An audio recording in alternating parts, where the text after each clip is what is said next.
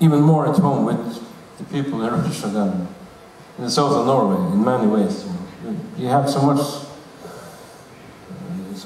in common in the culture. Я чувствовала себя дома в России, потому что у нас столько общего в нашей культуре.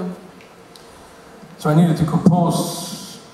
I was directly inspired by Murmansk, my first visit there in 2002.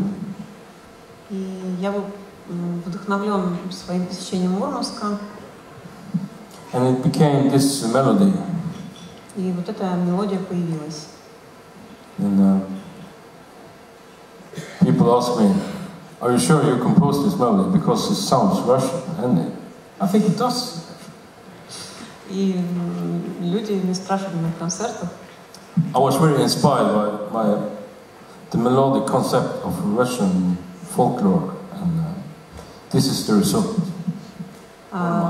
Да, я был вдохновлен российским фолк-роком, и следующая песня называется «Мурман».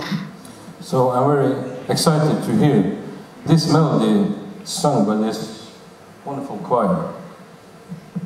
И я жду с нетерпением, как этот прекрасный хор споет эту мелодию. I also got to warn you, it's my first march.